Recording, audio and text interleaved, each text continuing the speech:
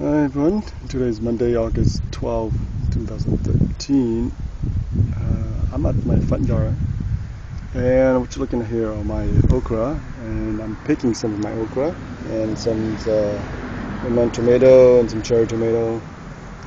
But anyway, I want to show you guys something very special, or at least to me, I think it's very special.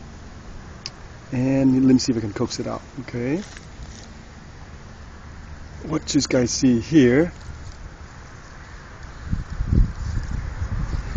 come on baby, let's see if I can get it out to my hand here and show you guys this very special creature here. You know what that is? It's a praying mantis, one of the beneficial insects here. I thought I would never see this animal in my yard, or at least in California. This is a great animal to have in your yard. They control a lot of little other insects, flies, and so and so. And in order to encourage them, the first thing you have to do is do not spray any chemical insecticide, and also grow a lot of different diversity of plant to encourage, promote diversity. So and so. Therefore, you will encourage ladybugs, lizard. Okay, go ahead. Come on, go. See how she jumped? This really reminded me when I was a kid in a foreign country, where every summer I would go out to outside, and there would be hundreds of this little tiny animal, hatchling. They hatch from the cocoon eggs that from the tree, and I would love to pick them up and play with them.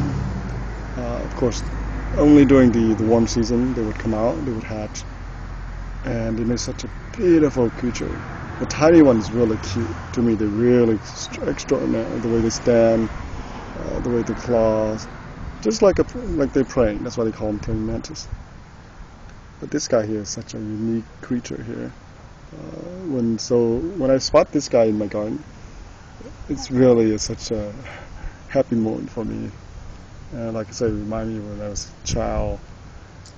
Okay, so we'll let him go.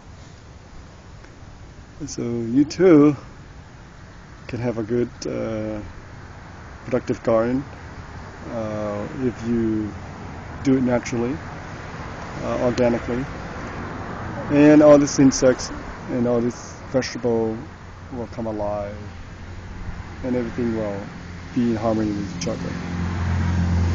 So therefore, no spray. Thank you for watching. Please subscribe to my video.